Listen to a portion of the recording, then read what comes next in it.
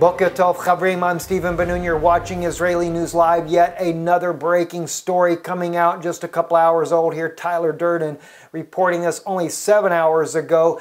Probably the United States is not even aware of what's going on. But let's just look real quick right here. There's a draft form of Bundeswehr reporting declaring Russia to be an enemy nation. That's Germany, guys, is declaring that Russia is an enemy nation. You're going to see that start to break, I'm sure, today all over the globe. There is a massive buildup of troops in Poland. They are trying to tell people in the European Union that Russia is about ready to attack Poland. I do not believe it for a second. I really don't. You know, guys, I love America with all my heart. That is my home country. But I believe that Russia has been provoked into a situation that's leaving them pretty much no hope at all. We see that the United States failed coup to topple Erdogan, which I am definitely not an Erdogan supporter either, by no means, but the U.S. tried to do a coup. Of course, Erdogan is accusing them of that. It seems kind of a little odd, though, that the U.S. Claims that they're not part of it when they're the ones harboring the very guy that masterminded the whole plot.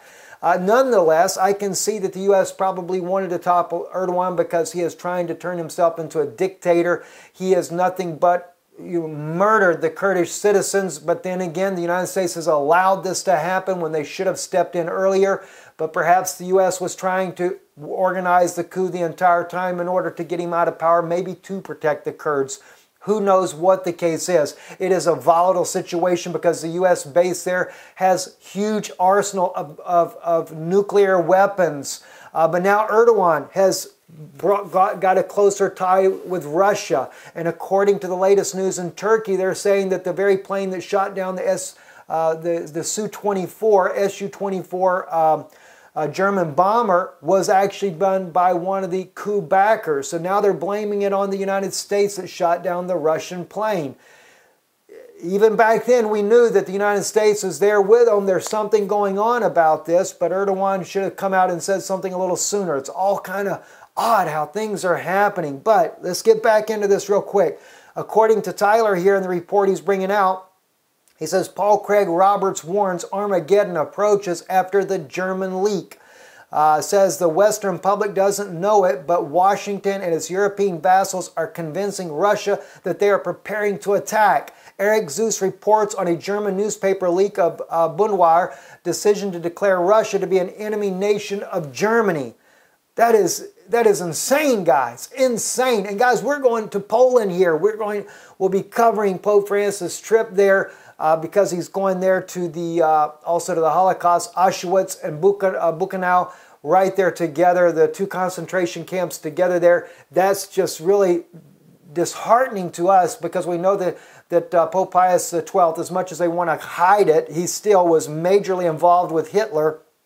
And though they try to keep that under wraps, still the Pope is going there to show the support of the Catholic Church for the Jewish people, as well as speaking to the Youth Day. Now, Poland is still kind of on lockdown, guys, because of all the NATO troops that are moving into there. This causing a destabilization of the entire region because this is something that's not supposed to be happening.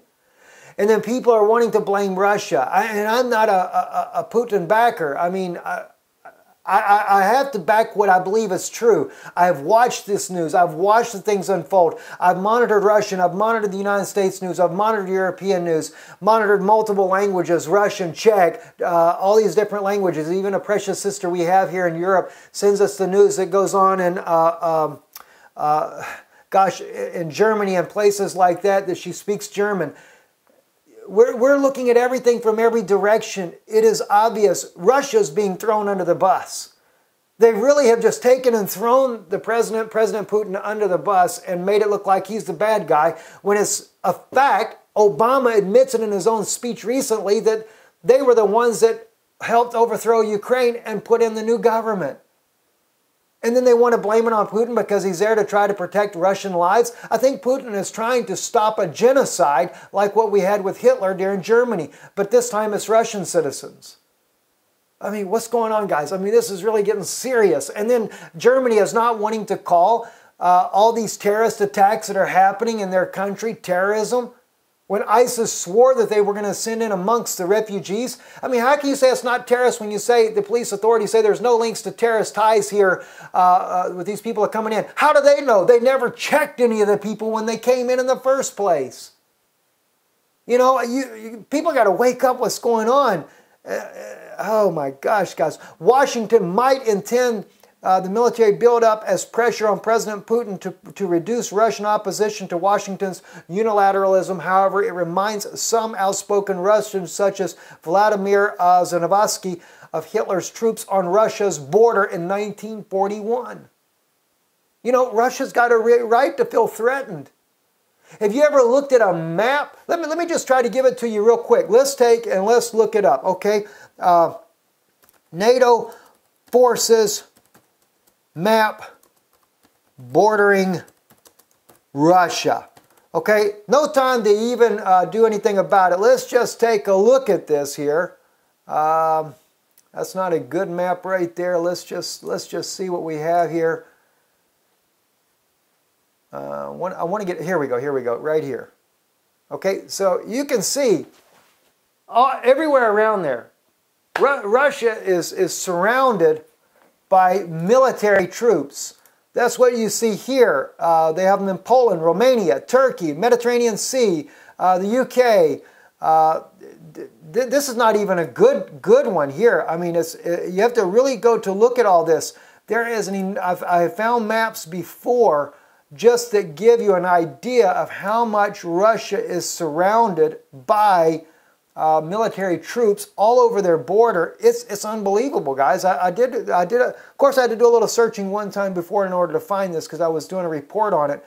But it was enormous, the buildup of troops and bases. Here we go. Here's the one that I'm thinking about right here.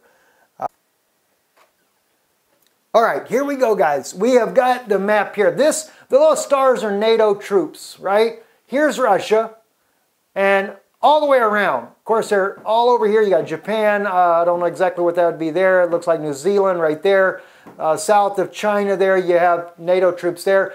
All through here, Afghanistan, Pakistan, up into here. Even a NATO base right up in here. Gosh, I don't even know what country that is because it's not clear on here.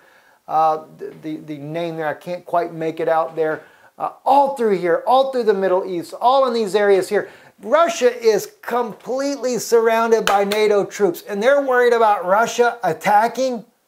I mean, and they're not even showing you all the places anymore. Now, Ukraine, you have NATO forces in Ukraine now. Poland, you have NATO forces. Well, no, I think Poland's right here, there. I think that's Belarus right there. Like I said, I can't see it on the map very well because it's too blurry for me anyway. But the thing is Russia is totally surrounded. I mean, what do you do when you're surrounded? You just throw your hands and give up or what? And now Germany, of all places, Germany. And they don't even show it. That's France right there, Germany. You have the huge NATO flag right there. They are calling Russia an enemy now? My God, I mean, what is the president of Russia supposed to do? Well, I mean, what has the man done? You know, I mean, some people might say, oh gosh, Steve, you know, you got to support America. I support America. Put Donald Trump in there. You know what I thought about? I know that the people have always said Trump and Pence. You have trumpets, okay, like the trumpets are sounding. But you know what I think the trumpets are warning you about? Because you got Cain over there. Remember Cain that killed his brother Abel? Cain is a murderer to begin with. You know, now, when I first heard about Pence, I heard that he was a Catholic and he had become a born-again Catholic. And first I didn't like it too well because I heard the fact that he was Catholic. You know, one person wrote me and said, you know, Brother Steve, Brother Begley says he's a good man. Okay, maybe he is. All right, and so I don't want to throw him under the bus. Maybe it's not right to throw him under the bus too close yet. But then I find out that Cain, that Hillary's running mate, is a dyed-in-the-wool Jesuit, that she has chosen Catholic. No backing down, no born again, no nothing, just a flat out Jesuit guy right there. And so if you have trumpets and they're warning about Cain, What did Cain do? If you remember, right, according to biblical history, not saying that this Cain here is that guy. I don't want to throw him under the bus like that, but he's definitely working for the mother whore down there, the Catholic Church there. And what did they do? He kills his brother Abel. And that's about what's going to happen. So as Putin said, if Hillary becomes president, he knows he's going to war with the United States. And I'm afraid that the trumpets is trying to warn you about Cain. But unfortunately, what's going to happen is Abel's going to be killed. And he's not going to have a voice to speak.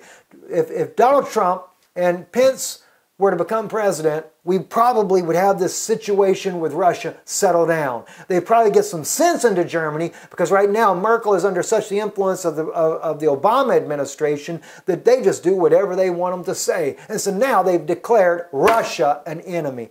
This is insane. We are on the verge of biblical fulfillment without a doubt. I'm Stephen Benoon. You're watching Israeli News Live. Shalom. When, as I said earlier in an earlier broadcast, it's not shalom. Okay?